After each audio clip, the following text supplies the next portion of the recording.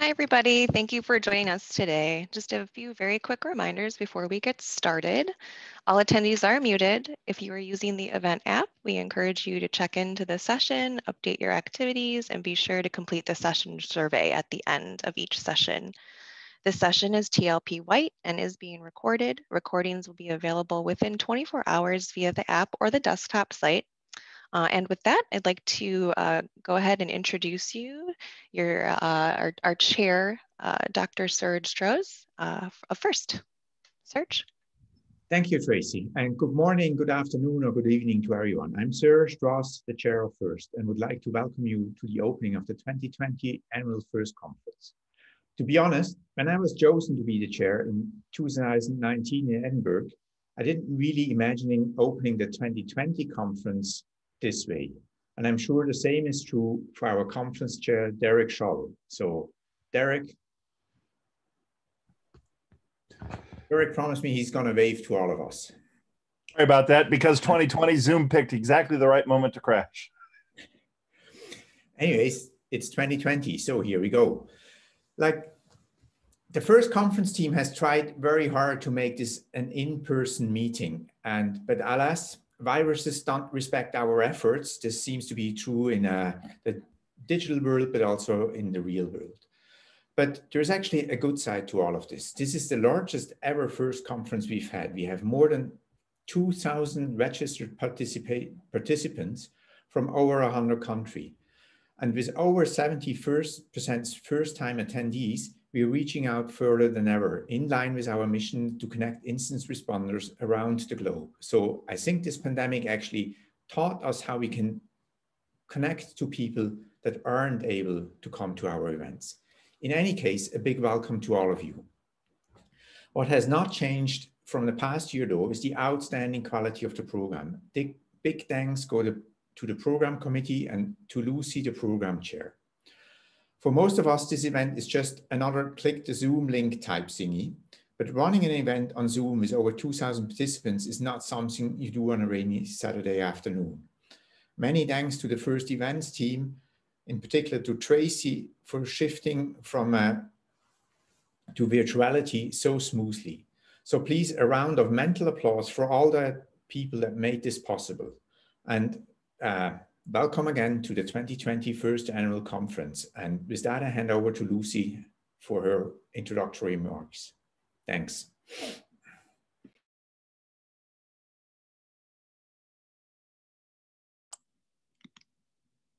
Thank you, Serge. My name is Lucy Mara, also known as Lucy. I am the FIRST 2020 Program Committee Chair. And the program committee's name, I welcome everyone to the 32nd FIRST Annual Conference Virtual Edition. I'm delighted to be here today. It has been an incredible journey that, for me, it started in Kuala Lumpur back in 2018. And I never imagined that we would have to prepare 2 different programs for one conference. Many people contributed to make this event possible, and I wanted to start by saying many thanks to the 2020 Program Committee, all the speakers, and the FIRST events team, and also to the board. Well, it seems that different viruses in some way play a role in our community's history. In 1988, in a computer war led to the birth of the Computer Security Incident Response Teams. 30 years ago, FIRST was formed to bring response teams together and improve coordination. In 2020, a biological virus does not allow us to meet in person, but it shall we grew a strong community that cooperates and share in the most adverse conditions. Today, this online platform is the place where the vendors share. I hope you enjoy the program, and the presentations can be sources of ideas for new projects and cooperation that we will share with us in the next events. Thank you for joining us, and let's get started. I'm honored to introduce our opening keynote, Ron Gilbert. Ron is a professor of political science and director of the Citizen Lab at the University of Toronto's Munk School of Global Affairs and Public Policy. Ron is one of those unique professionals who managed to combine in-depth technical knowledge in security and digital technologies with a strong political science background. He was appointed to the Order of Ontario for being among the first to recognize and take measures to mitigate growing threats to communications rights, openness, and security worldwide. At the Citizen Lab, Ron and his team have written more than 100 rating reports covering path-breaking research on cyber espionage, commercial spyware, internet censorship, and human rights. He's also the author of The Black Code, Surveillance, Privacy, and the Dark Side of the Internet, and recently Reset, Claiming the Internet for Civil Society. And today we have the opportunity to hear from him about some investigations that uncover disturbing trends regarding surveillance and offensive operations against human rights. Ron will also discuss best ways to repair and restoring the internet as a sphere that supports human rights rather than diminishes them. Ron, please, the floor is yours. Thank you so much, Lucy and Serge and Derek and everybody else. Tracy, at first, it's a great honor to be here. I'm going to do now the always very nerve-wracking screen share. And voila, everything okay? You can see? Yep, looks good. Yeah. Okay, good. So thank you. It's a great honor to present at First. And, you know, this is something I've hoped to do for a very long time. In my presentation today, I want to begin by just, for those of you who don't know about the Citizen Lab, beyond what Lucy said in her introduction, we do research on digital security issues that arise out of human rights concerns. So we don't cover the entire landscape of cybersecurity. Instead, we focus in particular on those issues that affect average citizens instead of, say, businesses and governments. The signature of the Citizen Lab is our mixture of methods. So I'm a social scientist by background, but many of the staff at the Citizen Lab, the researchers, come from different disciplines. We especially leverage computer science, engineering science, and law, policy analysis to do the type of work that we do. We're not an advocacy group. We see ourselves as, and our mission as putting forward evidence in the public interest. So we are kind of a digital watchdog is the best way to think about it. We've been around for well over close to 2 decades now, actually, and have covered a wide variety of topics. Today, what I'm going to do is focus in particular on our work on targeted digital espionage, or targeted threats, we call it. This area is led by senior researchers Bill Marzak, John Scott Railton, and Masashi Nishihata, as well as a variety of other people on the team. So what I'm going to do is kind of walk through a few stories of the research in this area, what we do, how we do it, and then take a step back to discuss what the evidence shows. And the bottom line here is that I think there's a major crisis in global civil society, and by extension, liberal democracy, because of rising threats around the type of activities that I'm going to describe in my talk today. So I want to end by having a short discussion about some ways we could respond to these threats, especially the first community, which I think is critical to remedying some of the problems, excuse me, that we see in our research. So to begin, our research often begins with what we call a patient zero, somebody like Ahmad Mansour. He was a human rights defender in the United Arab Emirates.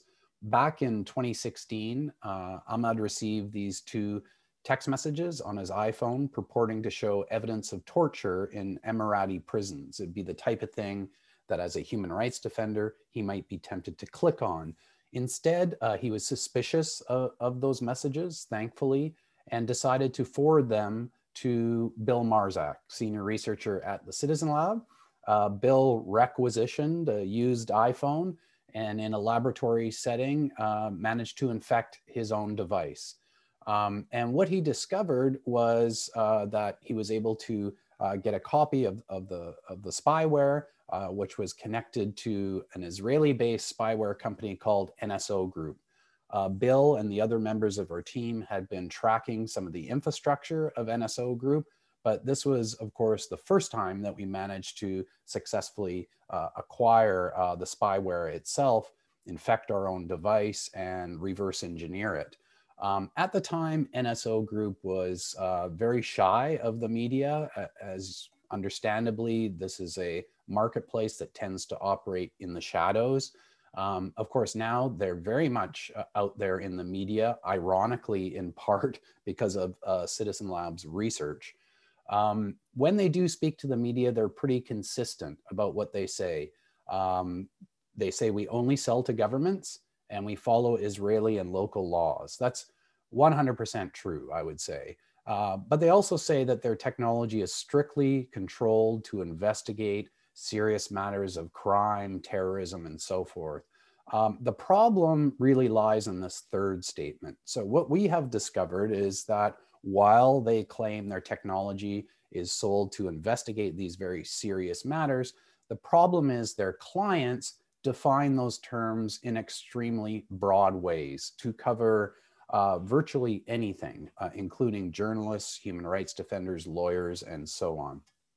Now, as I said, we were able to get a copy of the spyware at the time, and had Ahmad Mansour clicked on those links, his iPhone would have been infected by what were then 3 separate Apple 0 days. Of course, very powerful technology that could eavesdrop on everything that he was doing on his device, including, most importantly, intercepting his emails and SMS messages, even those that are end-to-end encrypted, which is an important marketing feature of this type of spyware, and turn on the audio capture, video capture systems, and track his movements and all of his contacts. So obviously very powerful technology. I want to point out that when we discovered the spyware and the 0 days, we promptly did a responsible disclosure to Apple, and there was a remarkable turnaround on the patch for this. So Ahmad gave us those text messages on August 11th, 2016, and 2 weeks later, Apple pushed out the security update affecting approximately 1 billion devices worldwide. So for us, that was a very satisfying outcome to that particular research project, one of the biggest in the history of the Citizen Lab, I'd say. Now, the other way that we work is often by partnering with local NGOs inside countries that we're interested in investigating. And we had some data, some evidence suggesting there was a lot of NSO targeting in Mexico. And so what we did is partner with local human rights organizations. And in particular, our senior researcher, John Scott Railton, got in touch with this person, Luis Fernando Garcia, and explained to him what we are looking for is artifacts that show us a person has been targeted. And the Achilles heel, if you will, of the spyware technology that we're investigating are the artifacts that come in the form of shortened links on SMS messages or emails or whatever that we can link to the company's infrastructure and confidently say, yes, this person was targeted, not necessarily that their device was infected, because the spyware is very stealthy. But the evidence of targeting is significant enough because you can say that there are no controls. This is the case that we want to emphasize. So beginning in 2017, we did this in Mexico and found really quite a widespread reckless abuse of NSO's targeting. Here's just a few samples of some of the salacious text messages that were sent to people trying to alarm them, make them anxious so that they might click on a link. The one in the bottom middle, I think, is a good illustration of that. You've probably all seen something like this. Mr. Simon, your daughter was in an accident. She's in grave condition. Click on this link, etc. A lot of people with children would be tempted to click on this link. So it's highly personalized. It's tailored to this particular person.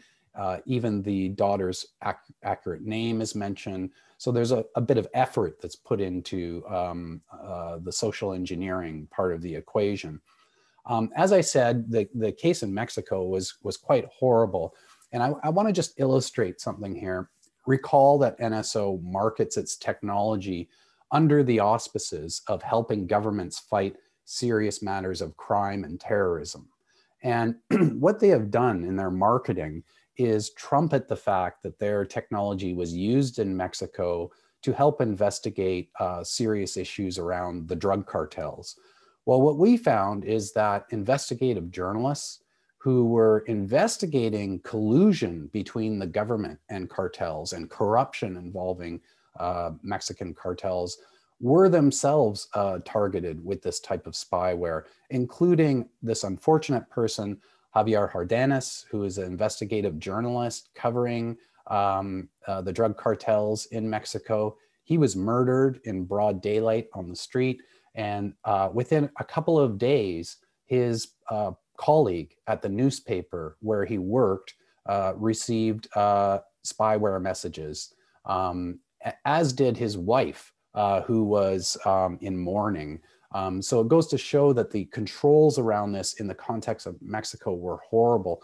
Over the course of 2 years, roughly 2 years, we discovered more than 25 targets in civil society, including journalists and their family members, lawyers, public health advocates, people who are advocating for a tax on sugary beverages to help with the obesity problem in Mexico were even targeted with this spyware.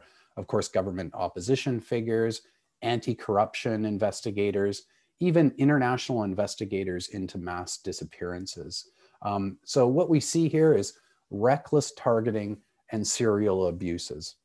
And I would go so far as to say what happens in Mexico, what we saw over that roughly 2-year period, is symptomatic of a global problem here. You have governments that are all too willing to purchase this very sophisticated spyware, but when it comes to how they are going to use it, who they are going to target, there are very few, if any, controls. And as a consequence of the fact that many governments lack public accountability, lack proper oversight, independent oversight, even something so basic as warranting processes are often absent. Authoritarian regimes, autocrats, kleptocrats, they are going to go after what they consider to be any threat to their regime. Journalists, especially human rights defenders, opposition figures. Now, there's another way in which we go about the research, which is more on the network infrastructure level. So, here's a stylized diagram of how companies like NSO structure their products and services in order to obfuscate as best they can the infrastructure that they provide to their government clients. The problem, of course, is that just like everyone else on the internet, even the spyware companies leave trails. And over many years, we've developed a variety of methods using different data sources to effectively track this infrastructure and in some cases identify who the government clients are using both network scanning data as well as open source intelligence methods. And we've done this with a number of spyware companies over the years. Perhaps many people will be familiar with these pictures, with these diagrams. So here's an example of one report we did in 2014 with the then Italy-based spyware company Hacking Team. And the picture that you see here is a very disturbing one. Why? Because of the government clients of Hacking Team spyware at that time that we could identify through this network scanning type of project, we could see that many of them are among the world's worst abusers of human rights. The following year, we did the same thing with Finfisher, which is German, Swiss, UK company, depending on convenience and other factors for them. And here it's even a worse picture that we see. With NSO Group, led by Bill Marzak, and using his DNS cache probing techniques, We undertook a similar global scanning for NSO's infrastructure, getting a good sense of who the various government clients are and where there were infected devices globally. So what you're seeing with this map is not the government clients per se. What you're seeing are the countries within which we know there are infected devices. In other words, where there is espionage taking place. We were able to resolve these espionage operations to more than 30 government client groups. So we published that in 2018. And in that report, there was a very significant operator group that stood out for us, and that was Saudi Arabia. As you can see here, there were a number of countries in which Saudi operators were using NSO spyware to undertake espionage against targets. And the one that stood out for us was, of course, Canada. What we could see was that there was a single infected device in Canada that was moving pretty consistently between two locations, connecting from two different internet service providers. But beyond that vantage point from our network scanning, we had no information as to who the target was. So what we did was something quite novel for us. We quite literally went door to door. And by that, I mean, we developed a short list of suspected targets who would be of interest to Saudi Arabia in Canada, in the Quebec region. And our researcher, Bill Marzak, traveled to Quebec, interviewed these people, and lo and behold, came across the target, which is this person, Omar Abdulaziz. Now, at the time, Omar was a very prominent critic of Saudi Arabia and especially Mohammed bin Salman. He received Canadian permanent residency in 2014 and launched a very ambitious social media campaign against Saudi Arabia. He has a YouTube channel and a Twitter account viewed by millions where he basically satirizes the regime.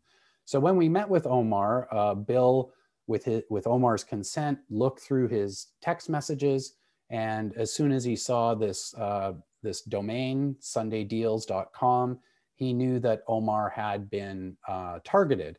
And this message came coincidentally a few hours after Omar had made a purchase for protein powder online. And so the DHL shipment, the fake DHL shipment notification tricked him, and he recalled clicking on that link. The other part of the evidence here was his pattern of movements. So recall that Omar, what we could see from our vantage point was this infected device checking in from two different internet service providers at different times of the day. Omar, who was a student at Bishop's University in Canada, was pretty consistent in his pattern of life, if you will. It was summertime, school was not in session. So in the daytime, he would remain in his apartment, but then every evening, pretty consistently, he would go to the gym at the university and connect to the internet service provider there. And those details matched what we could see as well. What we didn't know at the time, though, was that Omar was a very close confidant of Jamal Khashoggi, the Washington Post journalist.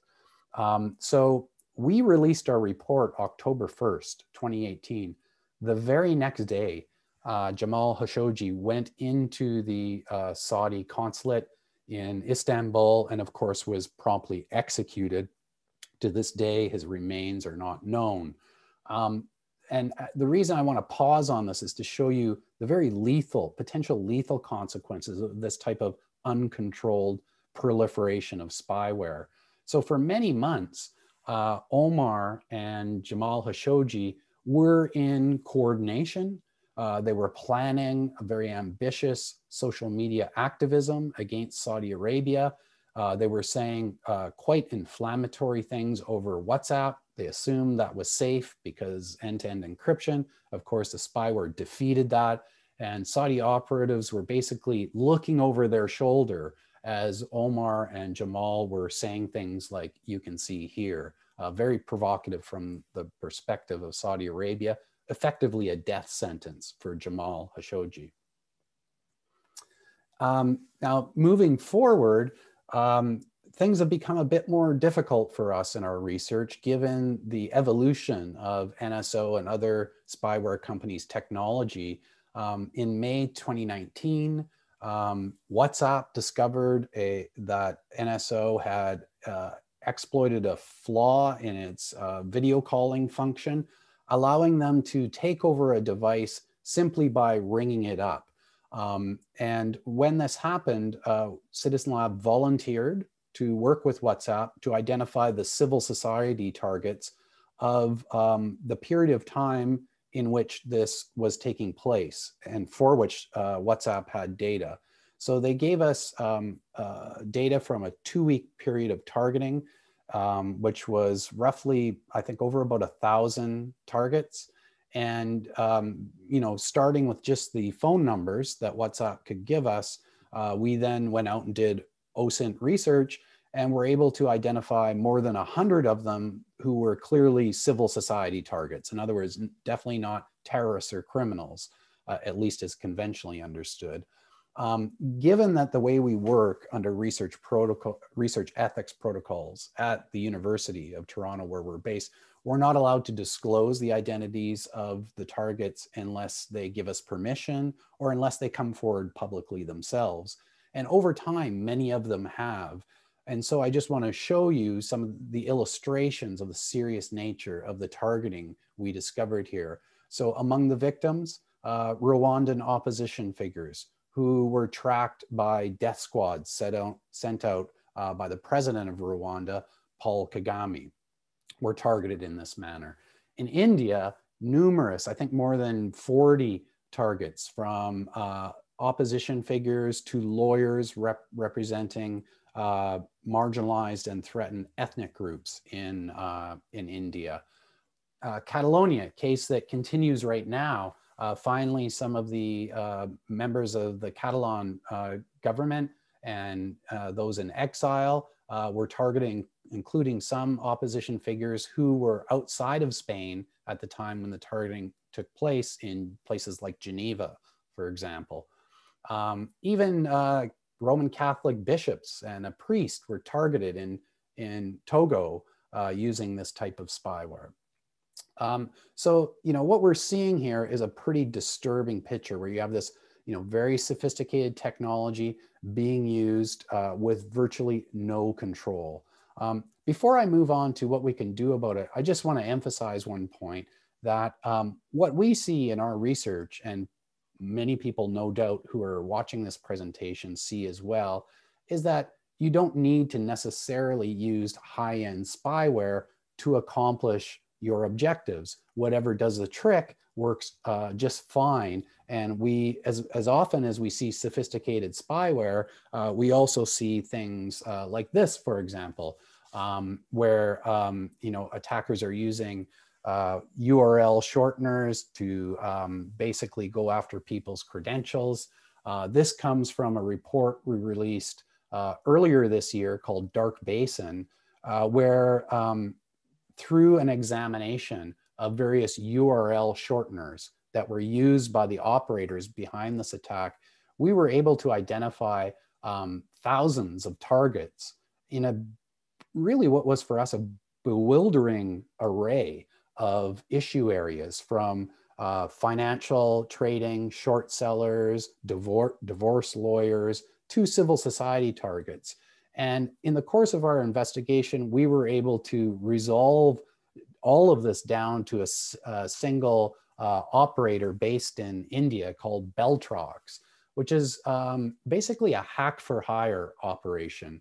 And the reason I want to point this out is because, you know, this is not a sophisticated company. What they're doing is, you know, about as basic as you can get, a little photoshopping of a Dropbox, you know, or other cloud-based service to grab people's credentials, but it can be very effective. And what we discovered was that the data that came from this hack for hire operation was used to successfully penetrate a very large and well-organized environmental advocacy campaign involving groups like Greenpeace and climate investigation centers and so on, I will emphasize here, we don't know ultimately who the client was, the ultimate client of this hack for hire operation, but I can say all of the groups that were involved in the environmental part of this were part of the Exxon New campaign.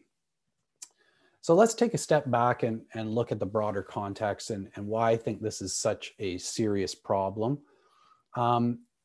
If you look here, this kind of, captures what I think are the major characteristics of the geopolitical environment within which we live and within which civil society has to operate.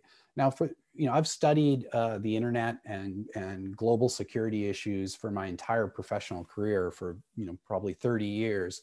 And I can definitely remember a time at the very beginning when everyone simply assumed that the internet, mobile technology, social media would empower civil society, would lead to this, liberalization and democratization. And what we have seen empirically, really over the course of the research of the Citizen Lab, is a much different picture.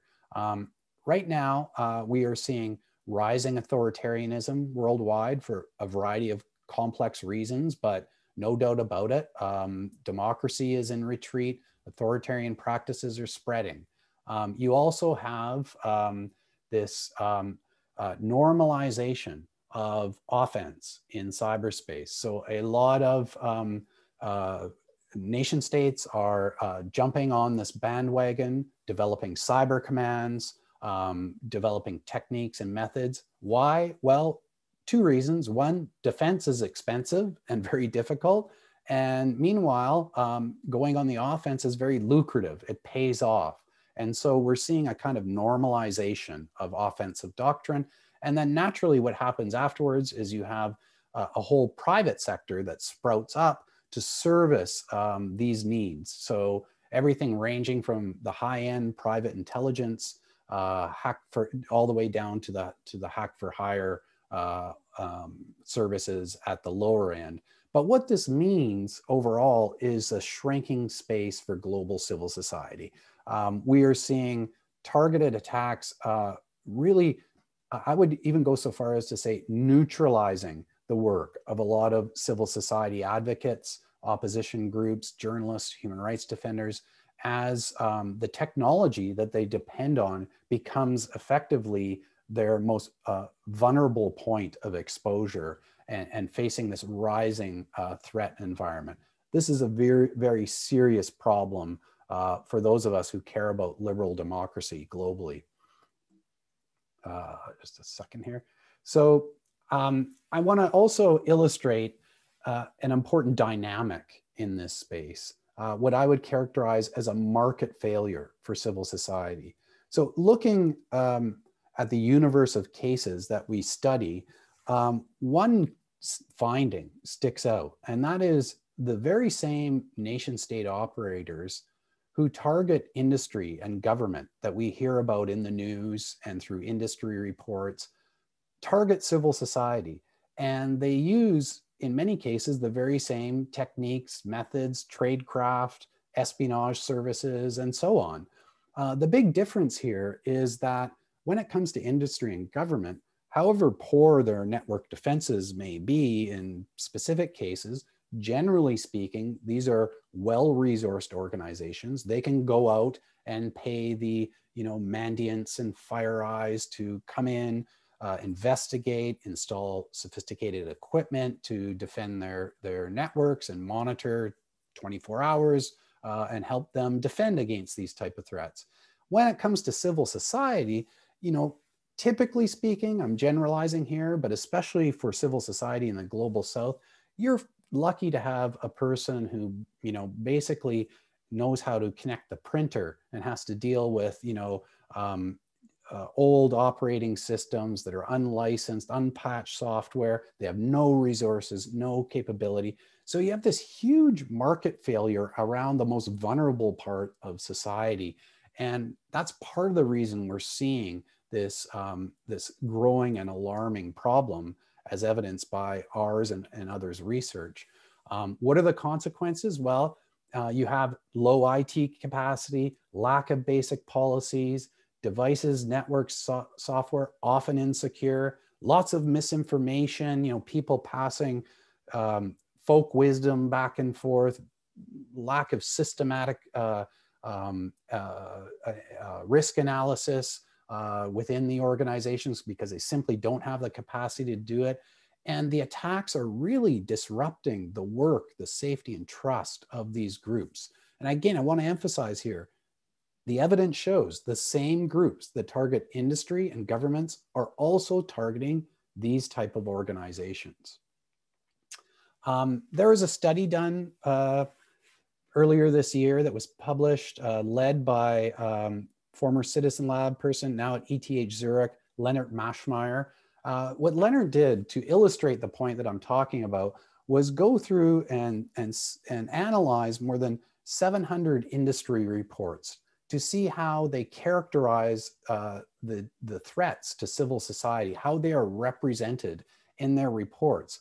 And what we found is that the vast majority of industry reports don't even bother to mention civil society, or if they do, they get merely a passing mention. And that's because, obviously, civil society are not very good prospective paying clients.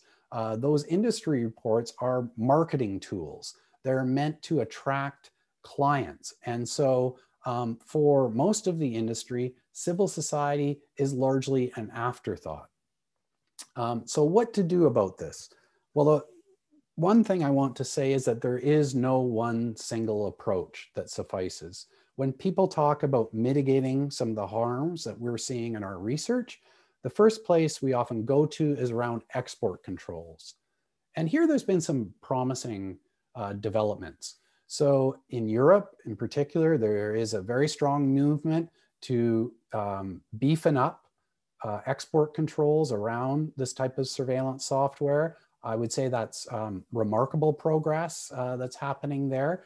But the big problem, of course, is that many of the spyware companies are located in countries that won't be subject to this type of regulation. For example, NSO Group, which is based in Israel, already goes through export controls. Every one of its exports of its surveillance technology has to be approved by the Israeli Ministry of Defense. So there's already an export control regime. The problem is it's very permissive. It doesn't limit what the company should be doing to prevent the type of abuse of its technology that we see.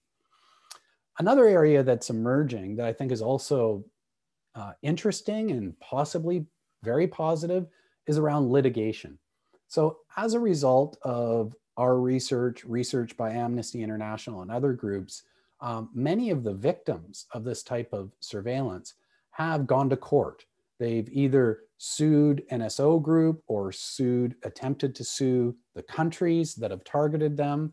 WhatsApp, most famously, has sued NSO Group, and the proceedings of that court case are underway. Ultimately, I think this could help modify the behavior of the companies insofar as it begins to affect their bottom line. So if their shareholders start to see fines coming in, the liabilities mounting, they may put pressure on the companies to be better with respect to their human rights due diligence mechanisms, which are almost entirely absent as it stands right now, in spite of the lip service that some of them pay to it. The last area of mitigation I would point to is a bit more ambitious and also, I would say, long-term, but I think ultimately this is the most effective. The way I'd describe it would be a multi-pronged community approach. To really rectify this problem, we all need to work together. And that's why I'm very excited to speak to this community in particular. Over years, many people have asked us, what is the best model? Should we create some kind of international organization that's going to deal with threats to civil society around the type of unregulated spyware that you and others have discovered? And together, what we have learned is that the way to deal with this adequately is by this type of pragmatic, multi-pronged community approach. So obviously, evidence-based research of the type that Citizen Lab does and what investigative journalists do and what groups like Amnesty International does, and even what the industries in their investigations can do to spotlight better civil society and remedy this gap that Leonard Maschmeyer, myself, and others identified is very important. You want to bring the abuses to light, but you don't want to end there. We need to rectify the problem of most of civil society not having in-house technical capacity. Now, in the past, the way that that problem was dealt with is, groups would parachute in for a week and give some kind of technical training, and then they would leave, and then those who received the training would promptly forget about it. And of course, that doesn't work. Instead, what we need to do is invest in local capacity, identify people within the communities who can be trained up over years and develop a team so that they can receive indicators and know what to do with them in their local communities. So that is an investment that has to happen from outside and mostly from philanthropic organizations. Foundations can help here. Industry can really help. One of the greatest things I've seen in recent years has been the type of collaboration we've been able to develop with some threat teams in alliance with the companies, where they say, okay, we're going to, we recognize this is a problem. There's a gap here, a market failure. One way we can rectify it is by allocating a specific amount of time on our threats team to work on these problems, either by spending, a sabbatical at Citizen Lab or other organizations, and working with the civil society groups. And I think that in the long term can be a very effective way to deal with this issue. And then lastly is advocacy and legal support. And again here, most civil society targets who are facing this type of, frankly, unlawful surveillance can do something about it if they had legal support. And that, of course, is very expensive. So we need to have law firms that are willing to recognize these problems and step in and help remediate them by offering services to the civil society targets. Before I end, I just want to say there's a piece of good news around all of this. Serge Droz, who you saw at the beginning, the chair of FIRST this year, and Leonard Maschmeyer, the person I mentioned, as well as others, have started a special interest group at FIRST precisely on this topic. So that's why, again, to end my presentation here, I just want to say this is a really promising outcome and something that I hope will help remediate some of the problems that I've identified. So I'll end there, and thank you very much for patiently listening to me. I'm happy to take questions.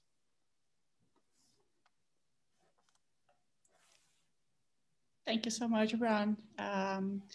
I have a question here that came from the audience, so I'd like to read it to you. How can organizations best protect their key employees and leadership from this type of attacks by NSO group or similar? Can MDM solutions provide mitigation to this type of threat? Well, before I answer that question, I will say that we at Citizen Lab, we do not provide services. We are not, our first mission is not to look at the situation for the private sector or for governments, because we assume that there are many capable businesses out there that provide those services and can help with the type of threats that I described. When it comes to NSOs, spyware in particular, and other sorts of spyware like it, this is, first of all, technology that's designed to evade forensic detection, that's designed to be very stealthy. And the latest iteration that we've seen, which is evolving to a no-click version of the targeting, is extremely concerning because it's very hard to defend against. We're seeing the companies learning how to exploit vulnerabilities in the basic protocols of the telecommunications infrastructure, SS7, weaknesses in the SS7 protocol, for example. One area where I think there could be a response would be among the major platforms, cloud providers, and others. If they spent time investigating these problems and working in collaboration with groups like ours, potentially, we may be able to get better visibility into what companies like NSO are doing to help build up defenses. I think WhatsApp's response was a good example here. So when they discovered that series of no-click attacks on their platform in April, May 2019, they did two things. One is, they worked with us and we entered into an arrangement voluntarily where we started investigating who the targets were. So, that's not an easy thing for a company like that to do, especially a company like WhatsApp, which is sensitive about how they handle sharing of customer data. But we got through that with the appropriate, kind of conversations and lawyers involved and agreements in place that were comfortable to both sides. So that type of data sharing, I think, is very important. And of course, they spoke out and went so far as to sue NSO Group, which I think is noteworthy as well, because the platforms have a responsibility for the security of all of their users, and they have a responsibility not to allow their infrastructure to be abused in this manner. And so I would point to that as an example of how we can hopefully over time mitigate some of the problems. Thank you. I have another question here from Geraldine van der Ham. What's the name of the new SIG, and can you say what they are trying to do and what kind of capabilities? Oops, I think I would need. I think Geraldine made it as, yeah, I think that Geraldine's questions were not mentioned to you. I will go to the next question. So Alexander Jäger, thanks Ron for the talk. Besides maybe join this mentioned SIG, is there other kind that individuals listen right now could do? The one thing you always wanted to ask responders to do. So it's a comment. Okay. I see here one about I see a question here from Sharif about export controls. Shall I take that? Oh, okay. Yeah, you can go. I will just mark the other questions as responded, and I will go back to another question from Franz. So go ahead and answer the one from. So he asks about export controls hurting capacity building globally. Teaching cybersecurity in academia often rely on tools that may be included in such an export control approach. This is a very good question because many of us in this community had some serious concerns about what was really one of the first attempts to coordinate export controls around spyware in the Wassenaar arrangement back in 2014, I think it was, or 2013. And the language and the approach in that initial attempt was very broad and we believed would actually potentially hinder some of the security research that even we at Citizen Lab were doing. I think that export controls can be done more intelligently and more precisely to avoid that type of problem. You can simply build in exceptions for public interest research or scientific research that would exempt the researchers from that type of control. So it just has to be done intelligently. Okay, thank you. A question from Franz Ledemeyer. Thank you, Brian. There are currently some initiatives like Cyber Peace Institute, Global Commission on the Stability of Cyberspace, and many others. Are you cooperating and collaborating with them? Yes, I'm actually on the advisory board for Cyber Peace Institute. I've seen it from the very origins when it was first articulated and proposed right up to now where it's in very capable hands with Stefan Duguin and his team and Marietje Schaake. these are people who understand the scope and scale of the problems that affect civil society, and they are building a promising institution to help coordinate efforts to deal with it, especially among the most at-risk groups worldwide. So really trying to position themselves to remedy that market failure that I described. So I'm quite excited that, we've gone from a time where very little was happening 5 years ago to now things like Cyber Peace Institute, to the special interest group at first that Serge and Leonard are helping to organize. These are all important steps that we can take to help remedy the problems. Thank you, Ron. A question from Nicholas Liu.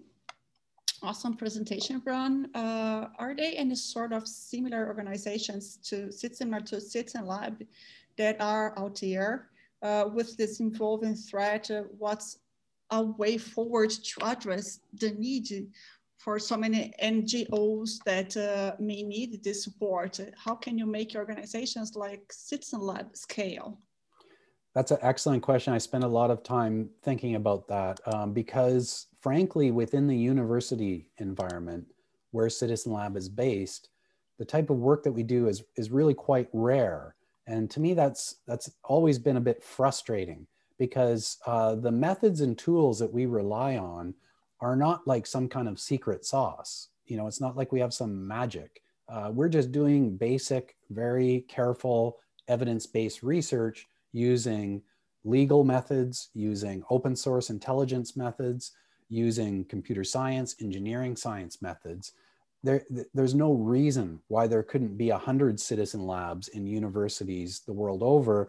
The biggest constraints really are around the risks of the research, professional risks, reputational risks, risks from industry. I have been sued. The University of Toronto has been threatened with lawsuits for the work that we do.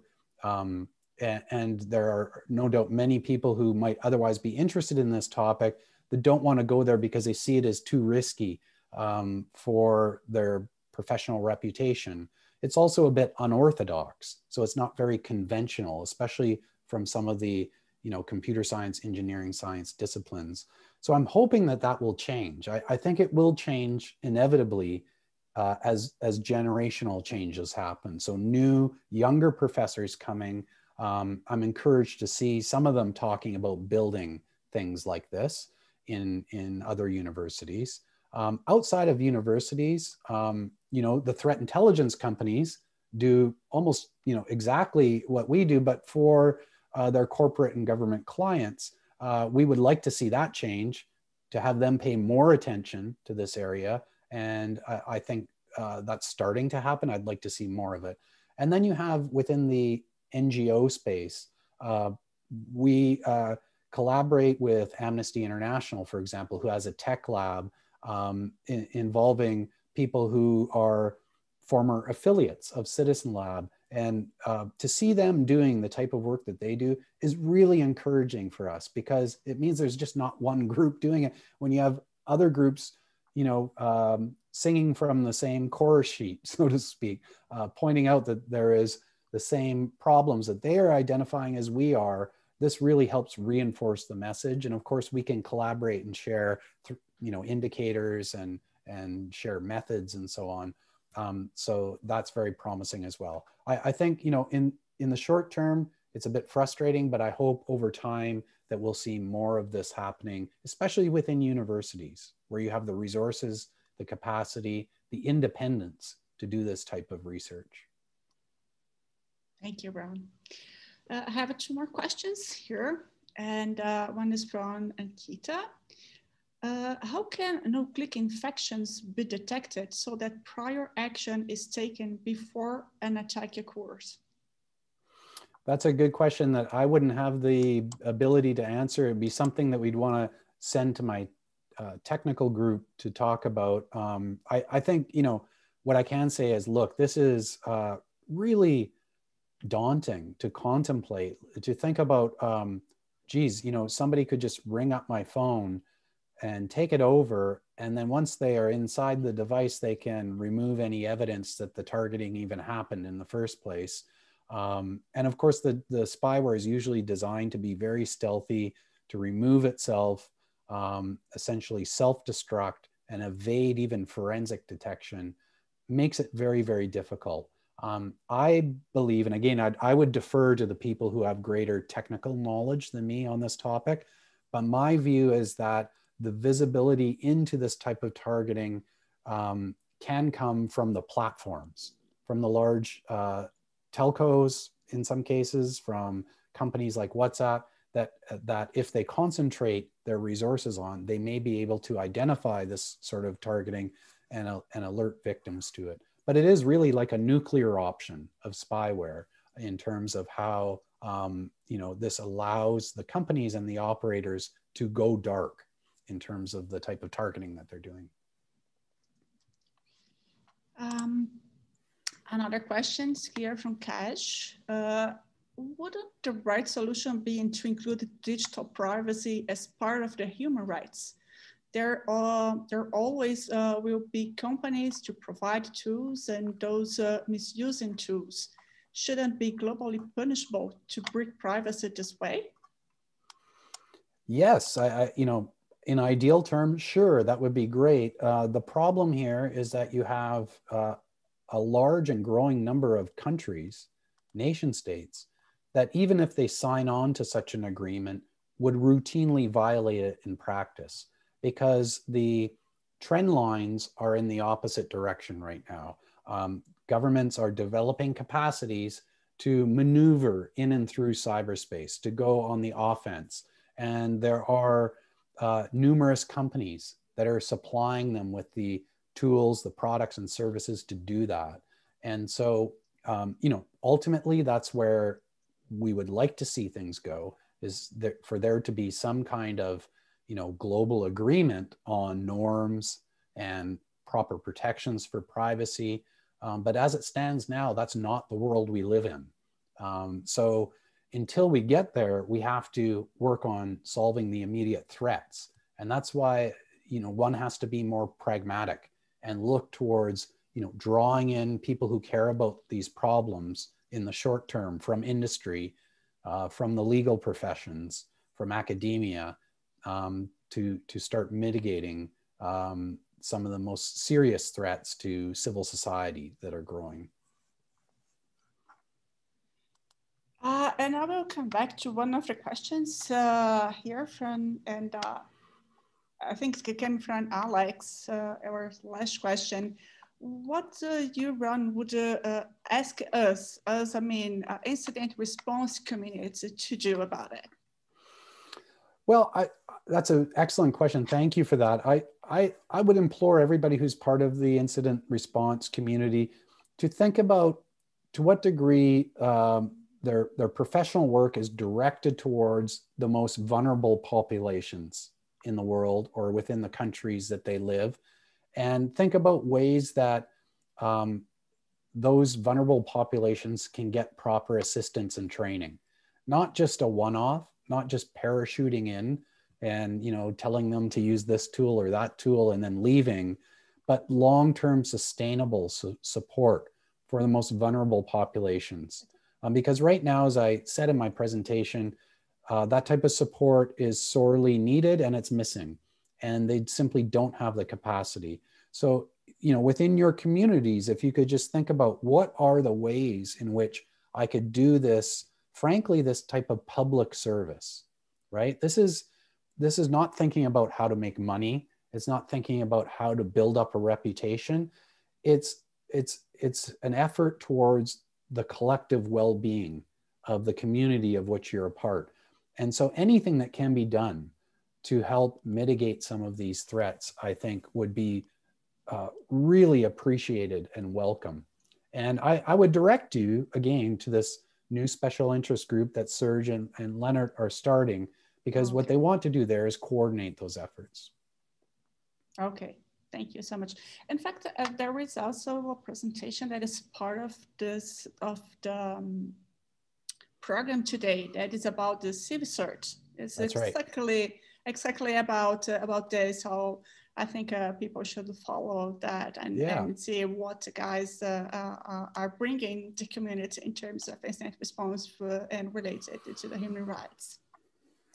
Exactly. So I will thank you so much, Ron, for your time, for being here with us, and for bringing such an amazing presentation. And I hope you will stay with us a little bit longer and give us the privilege of your company to our conference. So thank you so much, Ron. And thank you for having me. Thank you, everybody, for attending. I appreciate it very much. Great. Thanks, everybody. We're going to go into about a 20-minute break before the breakout sessions begin. So go ahead and enjoy your 20 minutes. Thanks for joining the opening. Thanks, everybody.